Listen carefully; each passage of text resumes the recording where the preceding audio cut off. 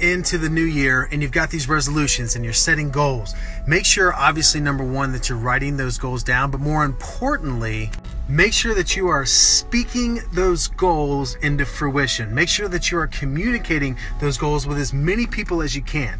Get it out there. Speak them into fruition. It is a vital role of hitting them. The most important person to speak those to is your spouse, your partner, your significant other. Russell Gentry said setting family expectations so that doesn't add to a list of challenges is key. Yeah, I mean, there's nothing worse than, hard charging after a goal with your family not on the same track. Like, there's nothing worse than that, of feeling like your family is holding you back. Like, that's a terrible environment to put yourself in. It's going to create a terrible home life, and it's going to create friction throughout your day when you're working.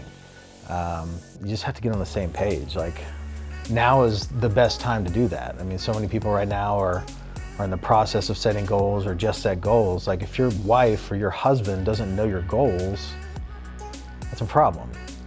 And even your kids, if they're old enough to understand, like, for your kids to know what your goals are so that they can get excited towards working towards those goals.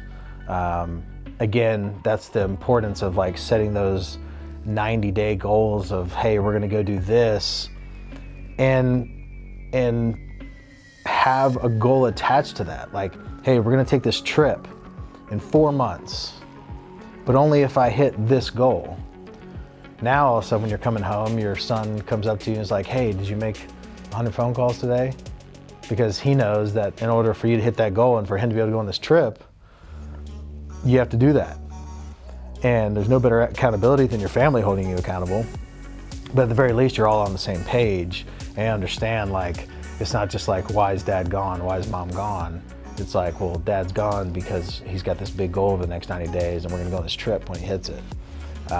For everyone to have something that they're looking forward to, and that it's based on action items and goals that are set in place. I mean, communication's key.